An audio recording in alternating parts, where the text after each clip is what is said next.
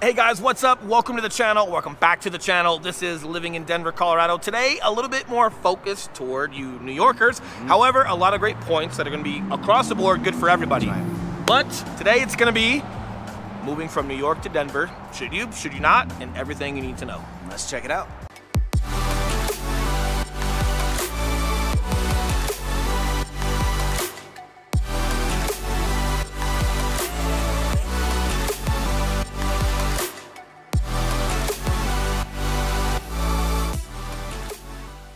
What's up, guys? We are the Mile High Property Brothers. I am Eli Schmidt. This is my partner, Will Grimes. If it's your first time checking our channel out, guys, while you're here, hit that subscribe button along with the notification bell, because I'm guessing you're here because you want to know about moving to Denver. And fun fact, we come out with new videos every Tuesday and Thursday and tell you just about that.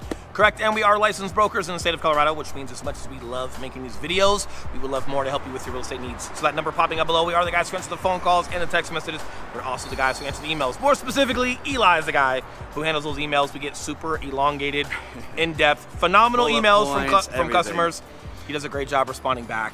But with that being said, we would love to help you guys out. Let's get right into it. We're going to be talking about New York to Denver, should you move here, and everything that you need to know.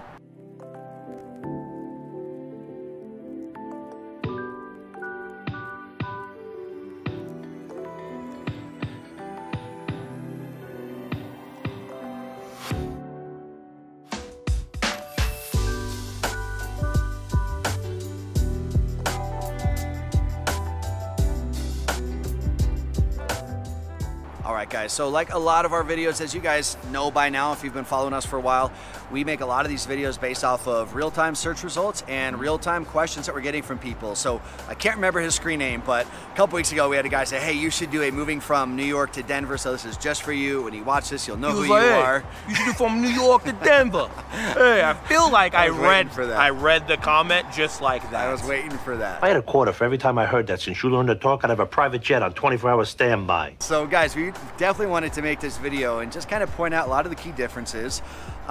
Some obvious, some maybe not so obvious for you New Yorkers who are thinking about coming this way. Blogs across the board when we've done our research, and from people that we know specifically that have moved from New York to Colorado, one of the biggest things was it was a lot easier to make friends and just socialize in Denver versus New York. Now that could be a ego thing, it could be a whatever joke you want to put on it thing. It could also be just like how busy that state is, and everybody, like, it's very walkable in the heart of that city. Everybody's got somewhere to be, and they're already 5 minutes late or 20 minutes late, whatever that looks like. And they've also probably just got their little circles that they communicate with. I've been in New York a couple of times. I got that vibe from folks. I did not get it from like a negative, like they didn't want to say hi or talk to me. I felt like they were just getting after it. Denver, very up and coming, right? Not as big as New York, but very up and coming. A lot of professional districts out here as far as the hustle and bustle, yet not to a point where people don't say hello, right? So as far as socializing and getting out here, there's also, you know, and maybe it's different in New York, but we've got a lot of outdoor activity out here, right? So whether it's snowboarding and skiing, getting out to just different clubs and events, and a lot of golf courses out here, there's just so much to do. You kind of want to make friends and go out and do some things. And I know there's a lot of private Facebook groups where you can find new friends. We have one for all of our clients who move here, so we push you right into some really cool folks to get to know some new people. But I think long story long here is just getting into like a social status of meeting new people and having a good time, a lot easier here versus New York. Speaking to a couple of his points, which are exactly spot on, we, you know, in doing research for these videos, especially ones like this where I don't have context living in New York, we like to get on blogs and just watch from, you know, other people who have content out there from their experience living in New York versus moving to Denver. And one of the exact things he said was in Denver, or in New York, you've got people that are they have their social circle. And part of it probably has to do with the fact that there's 9 million people in New York City, and there's not even 700,000 people in downtown Denver, in Denver County. You can breathe a little. You can breathe a little, and man, there's just not as many people. You're not having to try and make friends out of a pool of 9 million. You got a just much smaller pool. So it's kind of easier to click and connect. And then specifically, like you had mentioned about activities, he said so many people in Denver, with there being just so many active things to do, like hiking and skiing and boating and everything that there is to do out here, he was like, it is much easier just to meet someone new and have someone to go ski with, have someone to go to the dog park with on doggy play dates and things like that. Play dates, or maybe your social status is you're looking to date somebody, whoever, you know, who knows. I will say, if you're a Mets fan, you're used to losing, you're gonna fit right in because the Rockies tend to trade a lot of players and they like losing. If you're a Yankee fan, you're my kind of people. That's right. Keep your Yankee status, support that club. They're great. Mets, you also tend to be a little bit of a Debbie Downer. Maybe it's because you guys are losing a lot, but Tragic is the absolute worst. I'm not gonna get to my game now because they are incompetent. just don't bring that clout here. We've already got enough of it with this baseball. However, if you are Mets fans, enjoy some basketball and some football because we've got some great other professional sports here that will cheer you right up. And while you're there, put a Bronco jersey on, say hello to the guy drinking a beer next to you. Have a great time. There we go.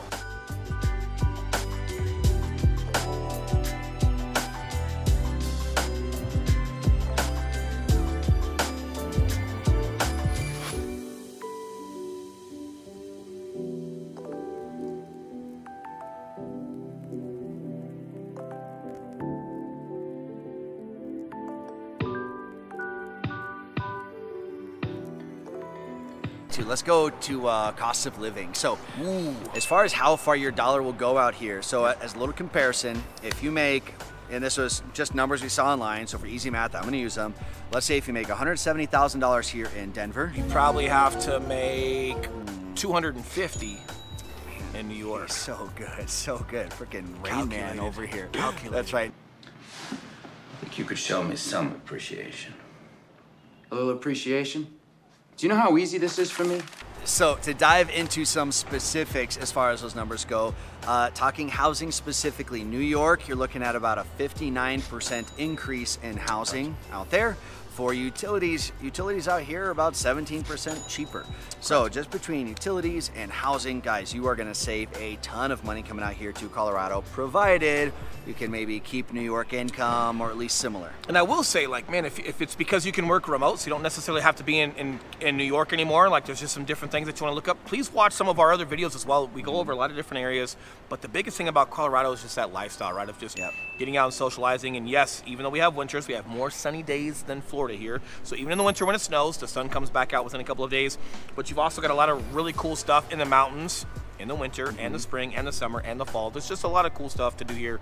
My wife, yep, she works for a company, a pretty big company out of New York, but obviously we live here, right? So there's a lot of cool things you can do remote. But man, if you're looking at where should you go and should it be Denver, I would definitely be looking at this channel, definitely making some phone calls and definitely turning that Denver stone as far as like what everything is and what it looks like for you moving here. 100%. And speaking to a couple just lifestyle points for you guys, in Denver. Thought he was gonna say marijuana. In no, in a little Denver. pothead friend. He hasn't brought it up yet. I haven't. It's not on the list either.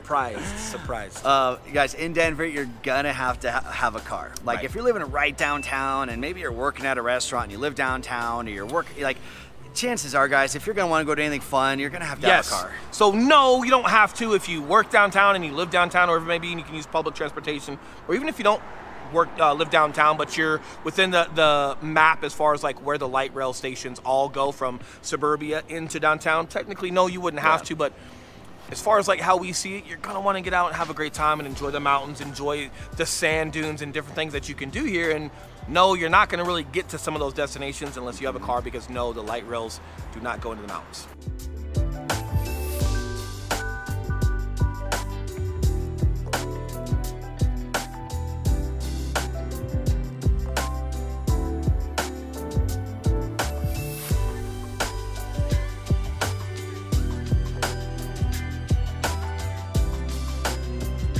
Other lifestyle changes here, lifestyle differences. Lack of accent. You don't have any Rocky Balboas no here. accents here. No Rocky Balboas, no like what neighborhood. Like you don't have as much social status, right? So as far as like, you know, like a lot of the East Coast, where you're from or what neighborhood are you from, like you've got so many people that have moved here to Colorado.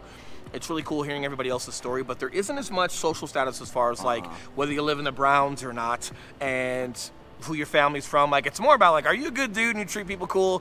And if so, you're in. You know, and a lot of folks there's just not as much, like there's fashion here, just not so much where it makes a statement. And believe it or not, a lot of your wealthy folks wear Birkenstocks or Crocs out here and maybe a hoodie, right? It's true. Because it's just a little bit more of an outdoorsy, low-key place, and I think by nature, that eliminates a lot of what you might consider labels for social statuses, and people just about being kind and being good folks here. Yeah, they really are. Again, on these blogs that we were looking at and doing research from other, you know, folks actually from New York, man, one thing that a lot of them said was just how friendly and just down-to-earth people are, and that's definitely in relation to like what Will said about social status and stuff. But he was like, man, I'm just here, and you know, there's tons of Facebook groups where people are super friendly. If I'm trying to make new friends in a new state and have people to go do fun things with or show me around, there's a lot of private Facebook groups out there that are specifically from people who have moved to Colorado. Like Will mentioned, we've got a private one for our Facebook, or from our YouTube clients that move here from out of state. Guys, there's just so many positives from coming to New York versus here. The cost of living, the active lifestyle, the friendly people that are here. You still get a lot of, I don't really want to call this a big city because we are we're a toddler city in comparison to New York. Correct. You know, especially when you look at 700,000 bigger. versus I think it's in the top 9 million. 10 around the country, potentially. But it's this good blend of people that they love business, they love getting after it. There is a good pace here.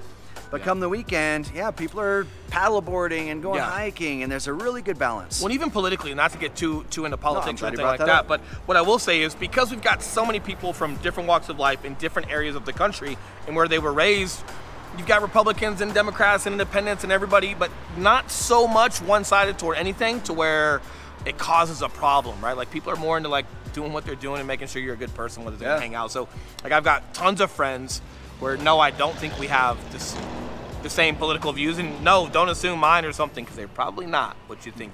However, the bottom line is it's not important to everybody, and your political views don't necessarily get you into a circle. It's more about how you treat everybody. But it's a lot of fun here. Fitness is huge here. That's going to be another great precursor to why people are so friendly. But as far as being an active state in the snowboarding and the hiking and the wakeboarding, just fitness in general, Colorado is one of your most active states, period. Man, I'm not sure what the science looks like on that, but I promise you it's got something to do with having a good mood and a good head on your shoulders and being positive. It's true.